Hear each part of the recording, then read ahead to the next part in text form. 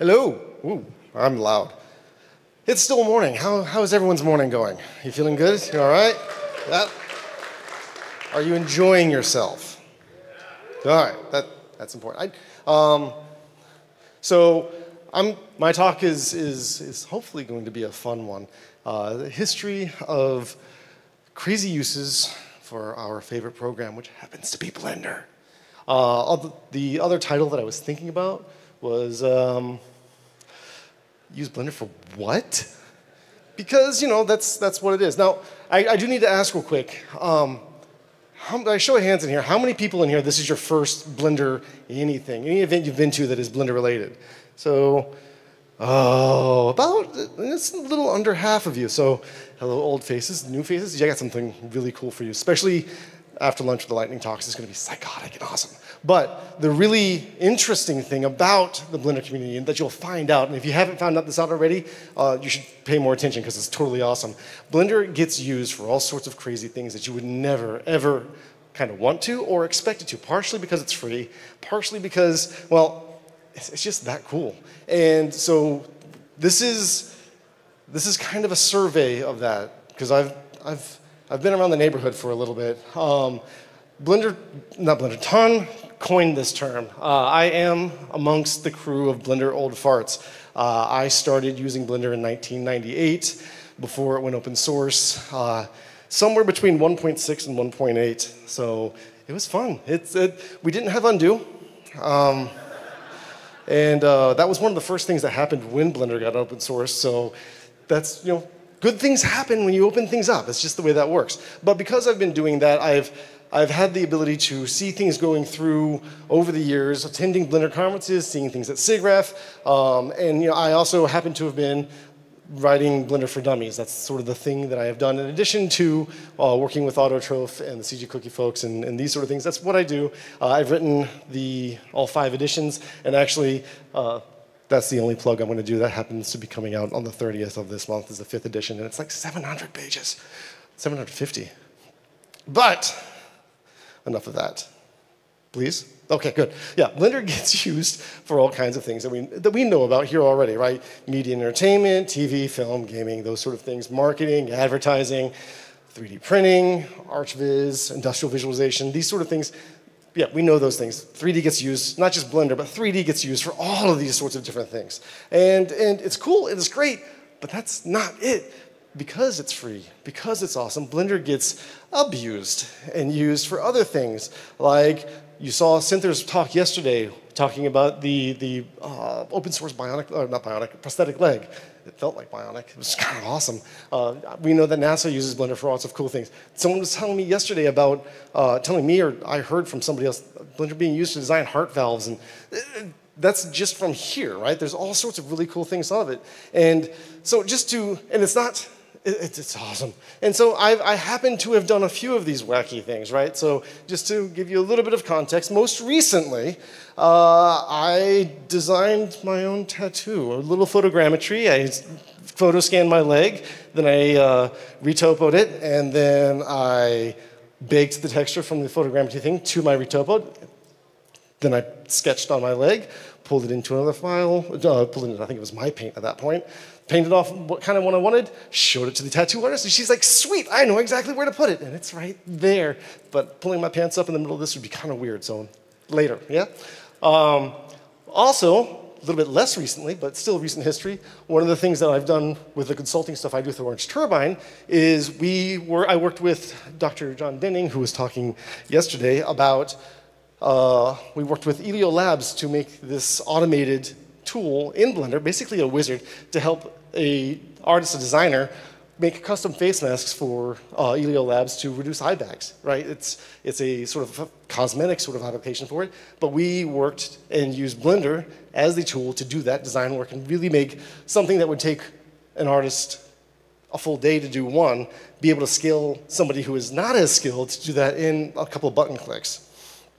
And I did some stuff way back in 2012 with AI training. I was approached by some nice folks at Honda Research Institute to train they wanted to have an AI system recognize pedestrians. They didn't tell me if it was for targeting or avoidance, and I didn't ask. But basically, they wanted a humanoid character with a Python API. Huh, what can you do that with? You can do that with Blender. And so, yeah, I'm responsible for the AI apocalypse. Sorry. Oh, sorry, it didn't show up nice. That joke didn't work. But it's not just me. There's all sorts of crazy, wacky ways that Blender gets used. How many people remember Dr. Epilepsy? Yes, Dr. Epilepsy is a fantastic little Python add-on. It makes it easier for you to use Blender because it makes you force yourself to focus. It's a cool tool. It's been around. They've actually done updates over the years from the earlier versions by 2.5, and it actually was a gift with Blender 2.5, I would say, because you couldn't do that with the Python API beforehand. Okay, so let me get a little bit serious here. One of the more common places that you're going to see that I'll say the oldest user of Blender to use it for what it was not at all designed for was that guy. Right there, and I don't see him here, which is good because then he'd yell at me. But I met Tom in 2003, and he'd already been doing this for a second, but he was using it as a PowerPoint replacement. All of his talks were done in Blender. Actually, some of them were done with the game engine. It's just, that's what he did. And it was like, oh, I'm not entirely sure that it validated it for the intended use, but that's totally sweet. I love it, it's great. And that sort of was one of the things that sort of really got me energized about, okay, this is a free tool that people can do whatever they want to be able to do with and make it work, and it actually functions and does the job surprisingly well. You know, it's always the question, what's the best tool? The one you know how to use? Well, when you got a Swiss Army chainsaw like Blender, you can do a lot of things. One of the other really old ones that's really cool, happened not long after, a couple of years after Blender got open source. Does anybody remember DTP Blender? It's a fork by Alexander Irving, otherwise known as NTurf, famous for the cube with interesting lighting for way back in the day. But this was a version of a fork of Blender specific for desktop publishing. It lasted until 2013. It's a cool little tool. Lots of fun things going on with that. Again, and since then, there's been other forks, right? You've got things like B for Artists. You've got the individual forks that are used for render engines or people tearing away half the interface just for the one specific thing you want. The Blender app stuff that wasn't not introduced, but talked about a couple years ago, it all sort of fits in with that. So the ideas started way back there. And of course, science! Blender gets used in all sorts of fun places for scientific stuff because, well, scientists don't have money, apparently, especially ones in academics, right? And so one of the longest running projects for science-related things is BioBlender, which just recently last year stopped because GeoNodes is just that damn good. And so this is meant for visualizing, not violating, that'd be weird, for visualizing the various different types of biological sequences at the microscopic level because it's a lot of data and you want to be able to manage all those resources. And it turns out that a lot of conventional tools that exist, one, can't do it. They're not designed for it. Blender's not designed for it either, but because it's open source, you can do a lot of cool things to make that sort of stuff happen. This was run by Monica Zope from, I hope I pronounced that right, in the group of the SciViz group of the Institute for Clinical Physiology. Wow. And I believe, I recall, and that was in Italy, and I believe one of our, a good long-time Blender person, Mike Pan, was working on that as well. It was discontinued, but you can still see the website, which is totally awesome. Another fun science use, this one was another one called AstroBlend, dealing with gigantic sources of data for astrophysics. This was by Dr. Jen Naiman, and basically a separate part of, I think it was actually a fork of Blender to handle gigantic data coming in from satellites for managing astrophysics simulations and visualizing all of that data in such a way that it actually makes sense and looks pretty. It's not the only one, though. We've got medicine. Medicine tends to have more money, but they still love to use Blender because it's being used for all sorts of really cool things. Because again, being free isn't just about dollars and cents, right? It's about the freedom to be able to do whatever you want and make these tools work for you. So orthopedic surgery. One of the things, comes from a number of, Vasily did 2 different talks at 2 different Blender conferences about orthopedic surgery planning and actually mapping it out. So the actual talks, if you ever go watch them, little sort of disclaimer, there is some blood and guts in there, but it's still really fascinating using 3D printing and MRI scans and basically remeshing all of that, and then 3D printing the actual drill guides for drilling into bones and doing all sorts of crazy things like that. And not the only one that does it. There's actually an add-on now from Blender called OrthoMesh 3D that does that. And they have sort of commercialized Blender as a product for helping do orthopedic planning. And that's sort of, oh, did I skip one? I might have, dang it. So there's another one in there that I'm out of order, but that's okay, because it gets used for dental and related things as well. So this is a mouth guard. This is actually, was given as a talk at a Blender conference, 2017? Oh, it's right there on the slide. I should have read that. It was given as a conference in 2017, and it's actually for customized 3D printing mouth guards done by Richard van der Oost. And that's basically take a scan of the mouth, make a custom mouth guard for sports fits and that sort of thing. It was actually introduced as 3D mouth guard, and not too long ago, it got rebranded as ClickFit. And of course, if you're talking about mouths, we're also talking about dental work.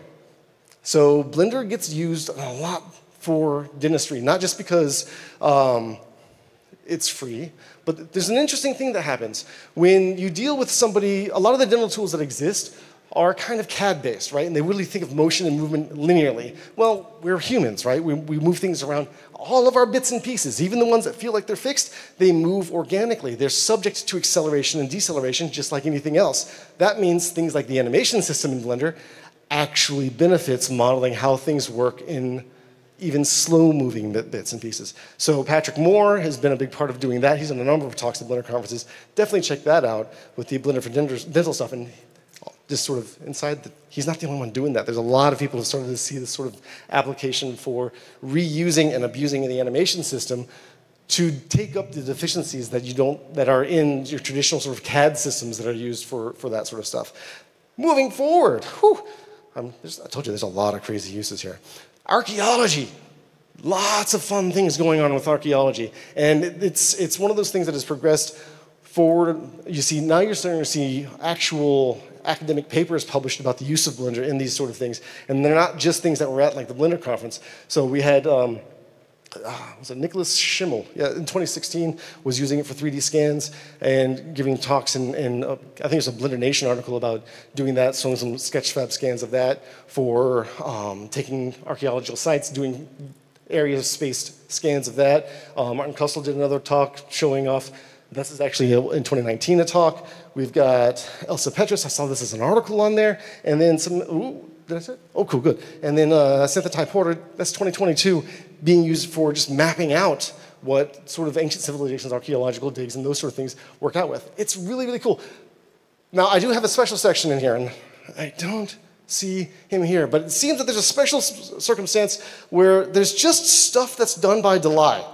Delay Felinto, who's with Blender Foundation, he has done a number of really cool things. So in 2014, he was involved in this project with Benoit Belossi on, nope, that's the wrong one. Yeah, to do drone choreography, right? That's commonplace now. A lot of people do that now. It's one of the first places I saw that was done. Maybe it was done that before, but Delay was involved with doing those sort of things. And then 2016, there's a really kind of monumental moment where they did a prosthetic beak for a macaw printed in metal. And that was done with Blender. And that was Cicero Morais with, man, I have to get these pronunciations correctly, but Cicero with Delay worked together to make that happen. I mean, the fixed, a bird could actually eat and drink and work again because what people did with Blender. It's awesome, it's so cool. And this is one of the fun ones I like to talk about. I refer to it as being Blender adjacent. So around, Daniel talked about Cosmos Laundromat. They had to render that. It was a very beautiful thing. They had to have render farms. And so Carnot Computing stepped in and said, we're going to give you render systems. And they happened to have this particular kind of render system that each node would be put in and be a space heater. it's still in production. It's still happening. They still do that. It's a render farm that uses a space heater. That's again, it's not all Blender, but Blender was one of the things that benchmarked that whole idea. So Cosmos Automat, yay! It's fantastic.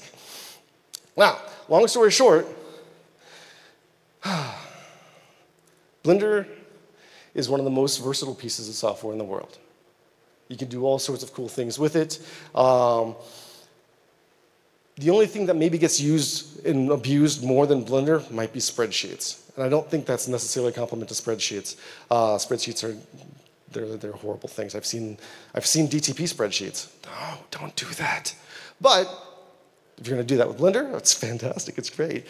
The thing about that, though, is it's not just because of great engineering on Blender. Blender's great. There's a lot of really good forethought that went into it. And it's not even really the fact that Blender is free that does it.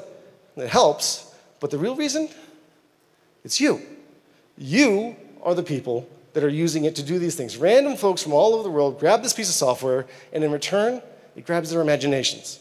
And then you, make something awesome with it that no one else saw coming.